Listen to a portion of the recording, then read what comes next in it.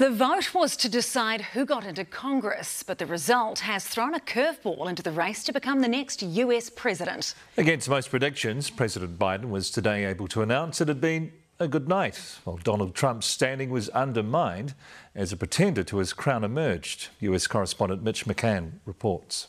It is still a nail-biter.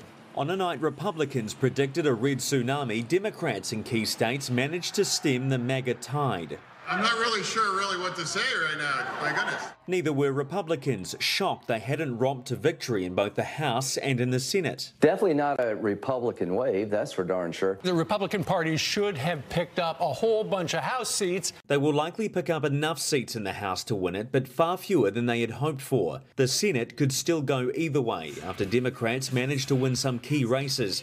Pennsylvania was the biggest, where John Fetterman defeated TV star Dr. Oz. I never expected that we were going to turn these red counties blue, but we did what we needed to do. And what the president needed them to do, with his administration on the line.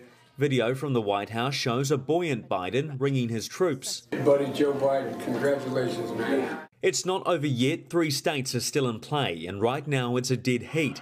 Georgia will go to a runoff in December, and that might decide who's won the Senate. It was a much darker night at Mar-a-Lago for a former resident of the White House. A number of Donald Trump endorsements failed, with suggestions his stardust is being blown away. This is a time that Donald Trump is no doubt in the rearview mirror. His political instincts are not about the party. They're not about the country. They're about him. Trump is still expected to announce a White House bid. That suggestion getting a wry smile from its current tenant. If there was any threat from within his own party of Donald Trump returning to the White House here in 2024, it might be from Florida Governor Ron DeSantis. He's a rising star in the Republican Party, especially after last night. The 44-year-old right-wing governor guided Florida through hurricanes in recent months. DeSantis channeled Winston Churchill after winning 59% of the vote last night. We fight the woke in the schools. We fight the woke in the corporations. We will never, ever surrender to the woke mob.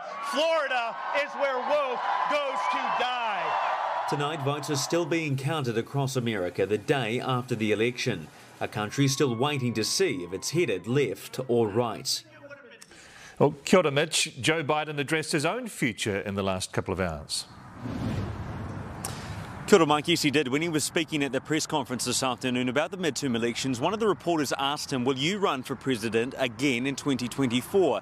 Now, Joe Biden says it's his intention to run, but he'll make a decision with his family about that in the coming weeks and months. It won't be just his decision, but his wife's as well, and their children. You have to remember, Joe Biden turns 80 years old this month. If he was to run successfully for the White House again, he would leave in 2028 at 86 years old. So he's getting on in age, and he's also got very low approval ratings at the moment. So there's a couple of things against Joe Biden. Then you have to ask, would he actually beat Donald Trump if he was to run again? And one of the latest polls here has Trump ahead by 2 percentage points. We don't know how he would go against Ron DeSantis, though. So plenty of unknowns for Joe Biden here at Washington at the moment. The first on the list, though, is the final midterm election results.